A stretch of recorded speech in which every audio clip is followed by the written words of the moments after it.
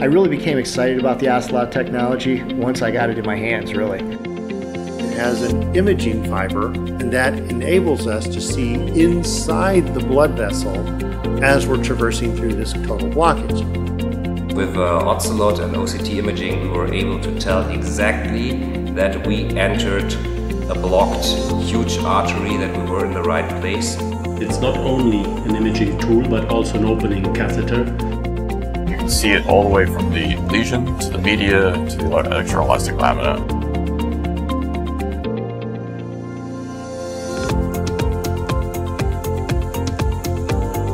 Now we can actually look inside of the blood vessel as we're treating, as we're crossing the blockage, and really direct our treatment. We see where we are working, where we are going, with a device sitting right in the artery. Technology is growing so rapidly in this field, and there's certain game changers that happen. This is a game changer.